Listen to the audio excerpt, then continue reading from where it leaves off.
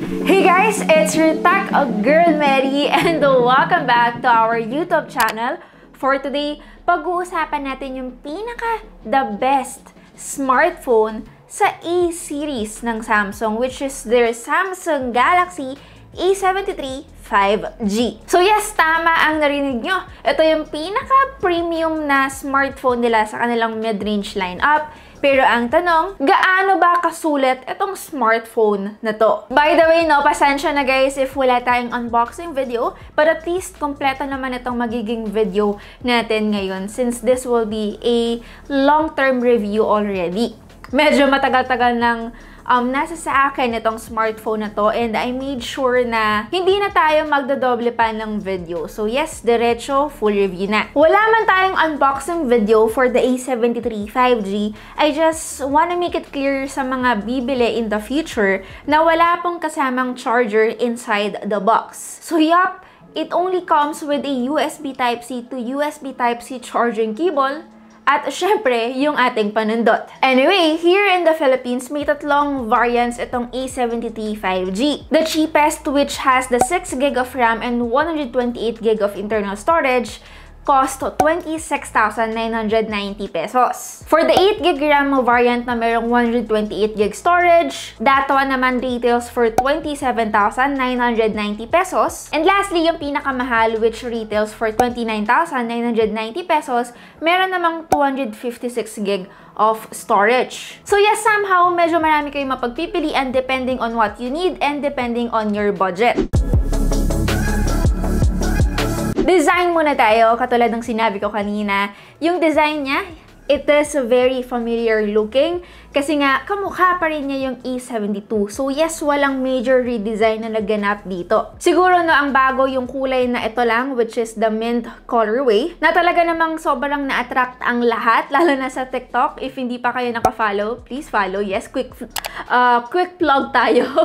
Actually no, itong color na ito is, I think, only available sa A73 5G. If hindi kayo masyadong fan ng ganitong colorway, you might wanna consider the other colors, which is the white or the black one. Although it may seem familiar to you guys, when it comes to feel and yung parang outer design niya talaga, very similar sa kung ano yung na-feel ko when I was holding the S22. Although, this specific phone, A73 5G, is still made of plastic, even yung kanyang frame. So yes, medyo na-disappoint ako on this part, since again, we are talking about a high-end mid-range device. Anyway, despite its plastic material, it doesn't feel cheap at all naman, and light pa rin hawakan. Yun nga lang no, kahit na medyo magaang lang yung A73 5G, it is a bit taller. Taller compared sa mga usual smartphones na nire-review natin. So, people with small hands, katulad ng kamay ko, katulad ng meron ako, it may feel a bit awkward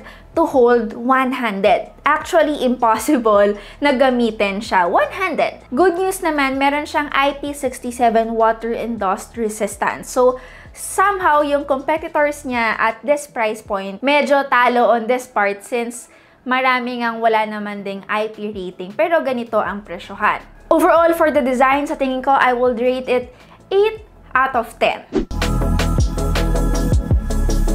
Actually, unahin ko ang performance, hindi dahil nagustuhan ko siya, kundi dahil na-disappoint ako. It features a Snapdragon 778 5G processor rather than Samsung's own Exynos Silicon. So yes, medyo marami-rami ang nagulat noong lumabas yung official specifications ng bagong A-series ng Samsung. Sa totoo lang, it could have been better kung gumamit ng medyo mas higher chipset si Samsung dito sa kanilang A73 5G, katulad ng Snapdragon 870 or kaya na lang nung meron tayo from MediaTek, which is the Dimensity 1200. Most smartphones at this price point, ganito yung chipset na ginagamit sa kanya. So, when it comes to playing games, katulad ng, sige, sagarin na natin, Genshin Impact, couple of sessions guys, talaga namang na-challenge agad yung phone. Na-challenge kasi syempre, in a sense na tayo ay naka-highest settings at talagang nag-warm kaagad yung ating smartphone and delivered 30 FPS on average with frequent frame drops. So yes, kung hindi kayo naglalaro ng mga heavy games katulad ng Genshin, surely yung A73 5G won't disappoint you. Anyway, pag mga regular mundane task lang naman, hindi ito magiging issue din sa inyo. Pero para lang naman sa amin ni Jason, nung tinetest namin yung unit, sa tingin ko kapag mga demanding games na talaga ang nilalaro nyo, kailangan medyo mas powerful na silicone na ang gamitin nyo, katulad ng mga meron tayo from the Galaxy S series. This is if, of course, Samsung pa rin yung nais na gusto nyong bilhin. Anyway, out of the box, itong A73 5G runs on the Samsung One UI 4.1 based on Android 12. Like other flagship phones ng Samsung, in-ensure nila tayo guys na magkakaroon tayo ng 4 years Android update and 5 years security updates. So yes, software-wise, hindi kayo mamomroblema sa device. Yun nga lang, no, ito lang yung gusto kong, of course, ipaalala sa mga nanonood sa atin. Hindi lang din naman software ang i-consider natin dito, but also the chipset. Hindi lang ako sure if the Snapdragon 778G 5G will hold up to its own for the next 5 years. Syempre, more applications needs to be updated and it will really demand a higher chipset for the following years. So yes, kung medyo nakulangan tayo no sa kanyang performance, pag-usapan naman natin yung kanyang display, which is something na talaga namang ikinatuwa ko. Of course, lagi ko naman tong sinasabi pag Samsung ang usapan because they really don't disappoint. It has a 6.7-inch Super AMOLED display with HDR10+ and 120Hz refresh rate with a Corning Gorilla Glass 5 protection. Actually, no, specs on paper, even on real life, para sa akin, no, top-notch talaga yung display, mapa brightness and kulay. Alam talaga ni Samsung gumawa ng magagandang screens. Siguro, no, ang hindi ko lang nagustuhan is yung placement ng in-display fingerprint sensor natin. Yes, so meron tayo, it is okay, consistent siya, in fairness naman, and I don't see any problem so far in the past few weeks. Yun nga lang talaga guys, it needs a little of adjustment kung manggagaling kayo sa ibang Android device na nasa gitna ang in-display fingerprint sensor dahil location-wise medyo mababa siya. Anyway, in terms of audio, na-enjoy ko rin together with its really nice display nga katulad ng sinabi ko kanina. It has a stereo speaker setup. Yung isang speaker, guys, is located doon sa kanyang earpiece. Hindi naman mala cinematic, but again, it's an okay experience.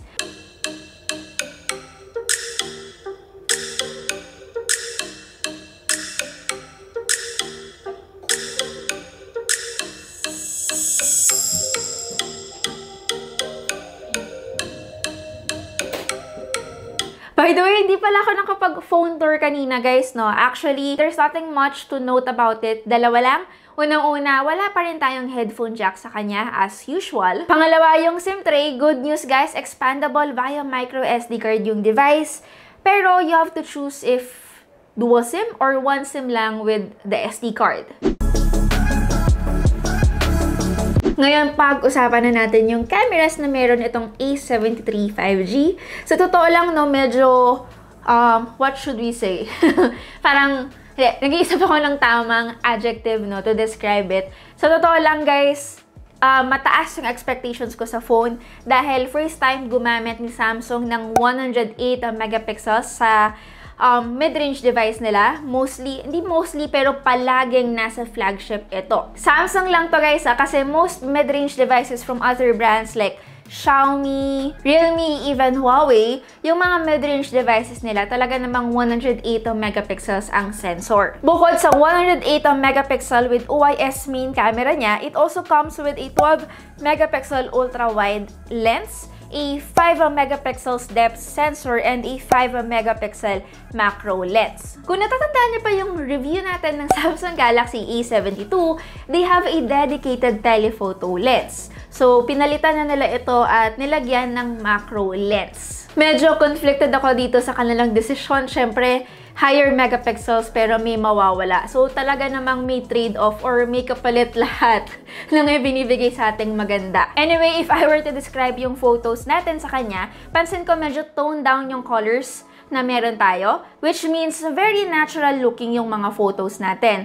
There is still plenty of details. Unfortunately lang guys, when it comes to night photography, medyo nag-fall short yung ating device. Given of course yung kanyang price point and given na rin yung night photos na in-offer ng ibang brands sa akin, katulad ng Realme GT2 Pro and even ng iPhone SE 3rd generation. Anyway, when zooming in, capable ang device na makapag-zoom digitally up to 10 times. A lot less zooming capability rin guys compared to other smartphones we've tested. For the front camera naman, it has a 32 megapixels. Okay naman ang selfies natin sa kanya, yun nga lang kabaligtaran ng rear camera, it's not as natural looking. But of course, since Samsung ito, may dalawa pa rin naman tayong, of course, toggle sa kanya, which is the wide and the ultra-wide. Merong optical image stabilization yung ating videos dito sa A73 5G. But yung pagka-stability niya guys, it isn't the highest quality na nakita ko sa isang phone for its price range. It's good enough for casual video shooting.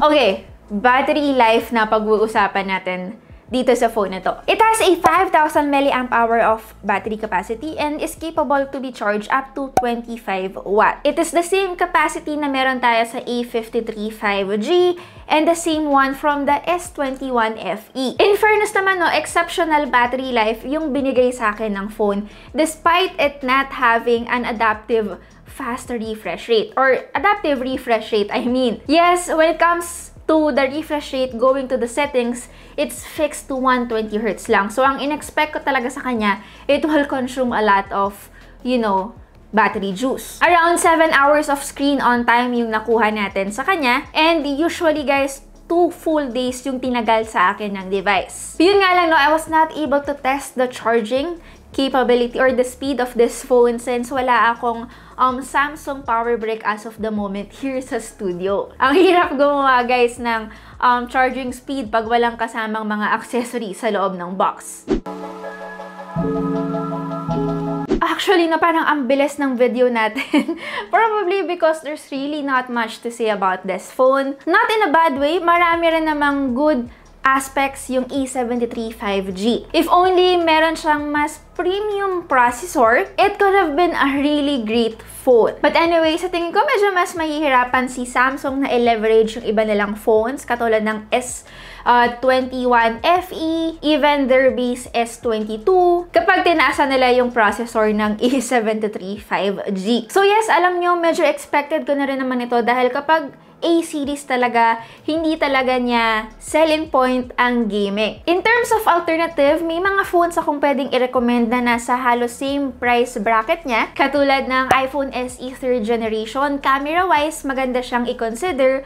But then again, medyo may pagkukulang din talaga yung phone. Pangalawa, may Realme GT2 Pro tayo. As of now, mahal siya sa Shopee. But usually, pag may mga sale, bumababa naman yung kanyang presyo. Pero, ito lang yung masasabi ko, no? Pag Samsung talaga, iba. Yung quality and user experience, hindi siya kayang i-offer ng ibang brands. Overall, I think Samsung as a brand will really offer you a wholesome experience compared to other brands. So yeah, actually, no, yun lamang for our long-term review of the A73 5G. Kung kayo tatanungin ko guys, bibili ba kayo ng bago nilang high-end mid-range device or you will consider other brands instead? Let me know guys in the comment section below. Again, it's your tech girl Mary and see you on our next video. Bye guys!